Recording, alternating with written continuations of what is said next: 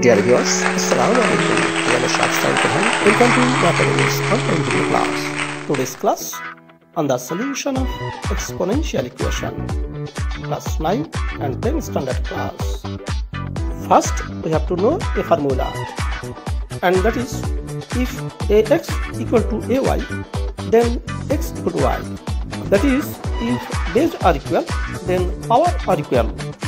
We note it in written. If base equal to base, then power equal to power. Question number 5. 2 to the power x plus 2 to the power 1 minus x equal to 3. It's not like the previous sum because there is a plus sign in the equation, and so the terms are not in product form. To solve the equation, we should factorize the terms of this equation. First, we separate the powers of 2. We write twice x plus, we know a to the power x minus y equal to ax divided by ay. That is division of same based term. The powers are in subtractive form and the based in the quotient. So we can write 2 to the power 1 minus x equal to 2 to the power 1 divided by 2 to the power x equal to 3. This implies now we should eliminate the denominator. If we product it by same denominator 2 to the power x, crossing out the same figure, the denominator will be eliminated. So we multiply by 2 to the power x to all terms of the equation of its both sides.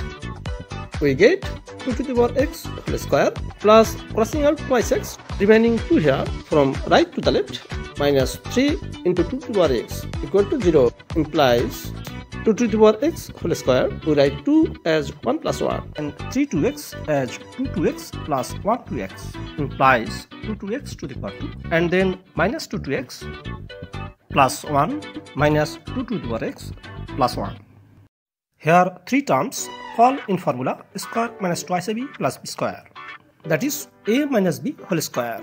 Here a equal to 2 to the power x minus b equal to 1, that is a minus b whole square. Then minus 1 common. 2 to the power x minus 1 is common in both terms. Getting common in right, 2 to the power x minus 1 into 2 to the power x minus 1 equal to 0 implies 2 to the power x minus 1 into 2 to the power x minus 2 equal to 0. Here product of two factors equal to 0. It means any of the two factors is 0. That is, if it's not 0, it's must 0, and if it is 0, then it is not 0. That is, any of the factors is 0. So we can write 2 to the power x minus 1 equal to 0 or 2 to the power x minus 2 equal to 0. This implies 2 to the power x equal to 1 or 2 to the power x equal to 2. Implies 2 to the power x equal to, we can write 1 2 to the power 0 because we know anything to the power 0 equal to 1, or 2 to the power x equal to 2 to the power 1. According to exponential formula, we know if base equal to base, then power equal to power. Here base 2 equal to base 2, so the power equal to power, that is x equal to 0. Here also base equal to base, so power x equal to power 1. Mission complete. Solution of the exponential equation is x equal to 0 or 1. That is the end of the class. Thank you all for watching the video class. For more videos, subscribe the channel.